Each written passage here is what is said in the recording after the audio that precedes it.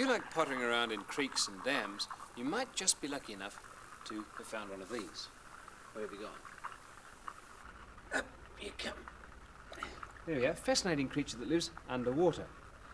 And in fact it's called a water scorpion. That's not right. It's really a needlebug, but it's often misidentified as a water scorpion. Well, that's not a terribly good name for it. It does get it because on the end of its tail here, it's got a very, very long, thin projection that looks a bit, to some people, like a scorpion sting. It isn't, and it's completely harmless. We'll see what it's for a bit later. But I can take that out of the water and keep it out for quite a while. Unlike a fish, it's not going to be troubled because it doesn't breathe water, it breathes air. In fact, it breathes it through that long projection there, which is in fact a sort of snorkel. It's a very interesting creature. Water scorpion's a bad name for it. Water-praying mantis would be a lot better because that's the job it has underwater. It sits there waiting for other insects, and when they come within reach, it uses these two great big front legs, they're legs, not feelers, and it grabs them, pulls them in towards the head, and if I can just get them out of the way, you can have a look at that head.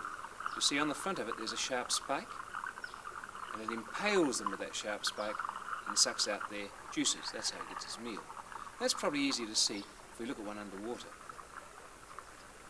You can see that it hangs there with these very long legs in the weed or on the bottom, and it just lies in wait with those two great big legs poking out the front, ready to snatch anything that passes.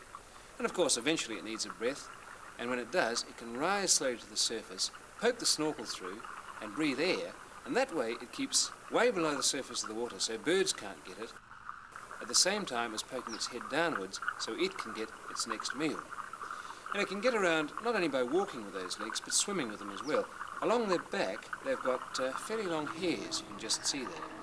And when it needs to, it can move them very fast, like oars, and swim pretty fast through the water. So it gets along that way too.